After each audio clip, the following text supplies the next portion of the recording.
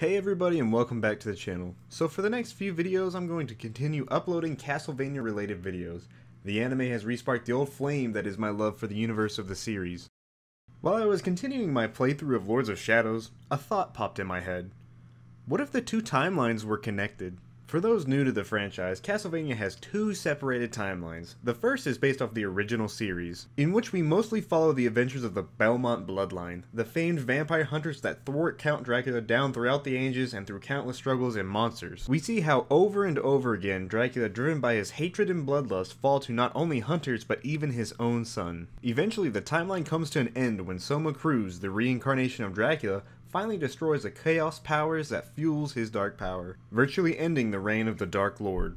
In the Lords of Shadow timeline, we find the sorrowful tale of Gabriel Belmont. Gabriel was an orphan boy left at the doorstep of the Brotherhood of Light, an order of holy knights dedicated to the service of their god and the preservation of humanity. The order was formed when three warriors fought together to defeat the ultimate evil known as the Forgotten One, an ancient demon that even Satan himself feared. The Forgotten One, beaten by the three warriors, becomes trapped by a seal placed by the powerful knights. After the incredible battle, the three heroes journeyed to sites where the veil between heaven and earth was the closest. Each of the knights purified their bodies in order to cross the bridge to heaven, becoming powerful angels. Unwittingly, the heroes that shed their physical bodies created the three Lords of Shadow.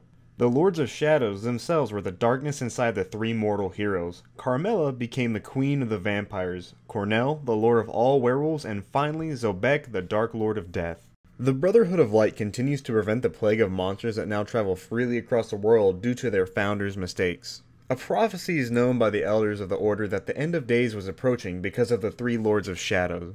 They send out their strongest warrior, Gabriel Belmont, to find a way to defeat them.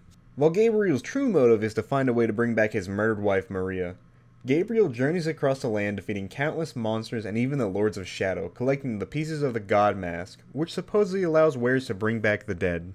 Gabriel is able to absorb the powers of the Lords with his equipment, and eventually slays the dark sides of the heroic knights. Killing them also killed the angels in heaven, as their souls are still linked.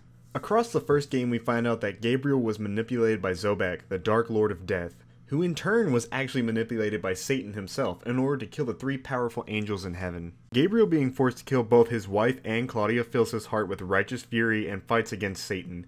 Defeating him, Gabriel's journey is completed and he uses the God Mask in hopes of resurrecting his wife, only to find out that it allows him to see the dead through God's eyes and nothing more.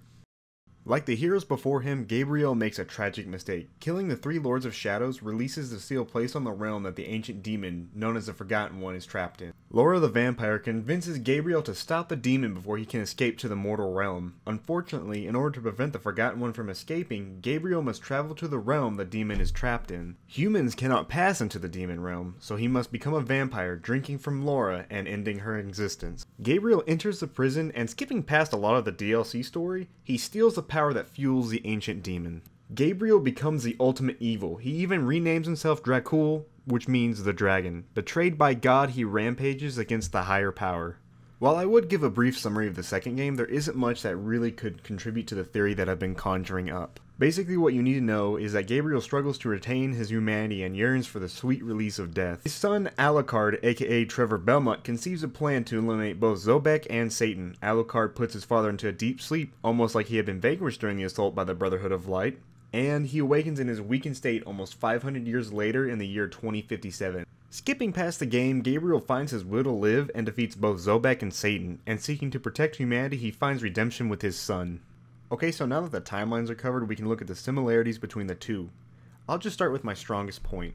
My first thought is that Castle Dracula itself is the link between the two timelines. The castle obviously isn't just a structure, it's a living, thriving being that survives and is directly tied to Dracula's life force. The massive castle resides between realms, able to draw upon the dark powers of chaos and supports its master's dark intent. The castle is found in both timelines and is also seen as able to exist between realms. My theory is that the castle is actually the glue between multiple dimensions. The two timelines that we see are incredibly similar, even having villages, monsters, and characters from both timelines in them. I believe that the veil between the two timelines would be the thinnest inside the castle. The original timeline is what I consider the Dark Dimension, as what I will be referring to it as for the rest of the video. The Dark Dimension holds Dracula, who has given in to his darkest desires to destroy humanity, while in the second timeline, which we will call the Light Dimension, focuses on Gabriel Belmont, who will become the ultimate hero of humanity. While the two do have their differences, we do know that these two dimensions have a theme resembling one another. The castle is the anchor between the two dimensions, since it is able to reside between the realms and seems to be the same in both timelines.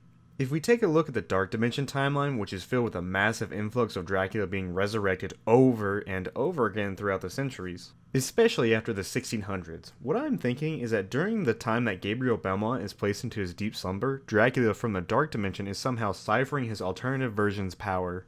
For the sake of not being confused, I'm going to call the Dark Dimension Dracula Matthias, as that is his original name before he became the Count.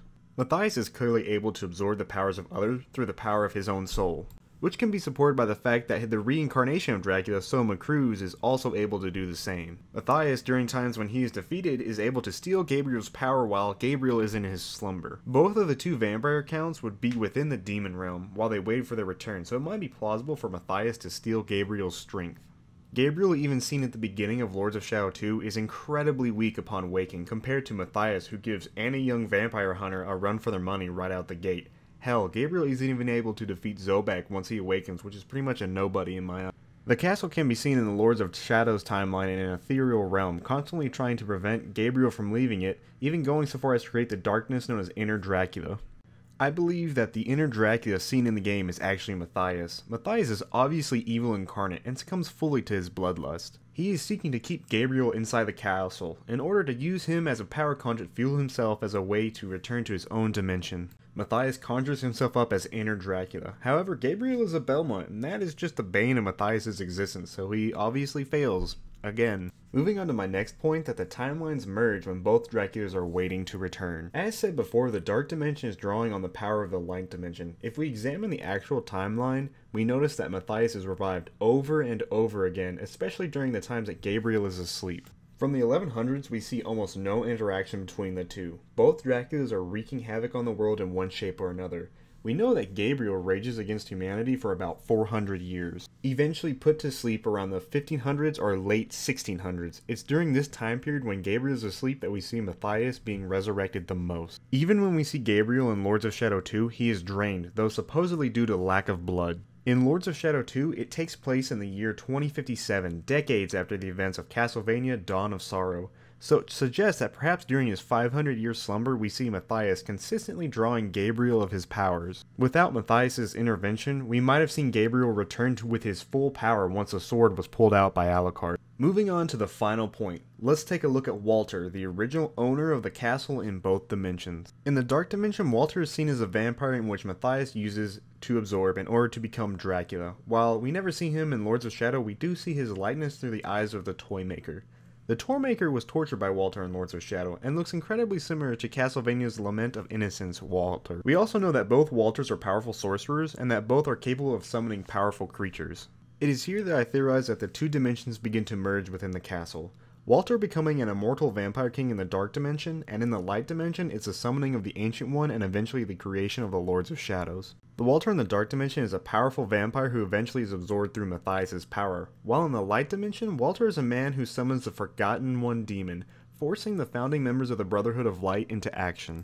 These two beings, while in different dimensions, are the catalyst for each of their respective timelines. In order for this theory to work, both Draculas must exist. So to be connected, the events following the first Lords of Shadows have to have taken place. Once Matthias has Walter's soul, he begins his life as a vampire, and once Walter is dead and the Forgotten One is imprisoned, we see that Gabriel is set on his path to defeat the Lords of Shadow. So yes, I offer you my solid factual evidence that the timelines are connected through the castles. You can't poke holes in it, it's actually impossible. I can't pronounce words. Get over it. You can't beat me. Just kidding. Obviously there's a lot of holes in my thinking here. Like, how would the realms be connected? Or a big one, it's just the developers paying tribute in small ways to the past games, nothing more, nothing less. These are both valid and would totally ruin my argument, and I'm sure there's a few other holes that can't be filled without really grasping for some straws. Honestly, the timelines are like having pieces of a puzzle. Some pieces fit, but not really a lot. Well, anyway, that's the end of this video for me. I'd love to hear what you guys and gals think in the comments below. Let me know if you agree or disagree. and if you have any other ideas about it. Anyway, have a good rest of your day or night.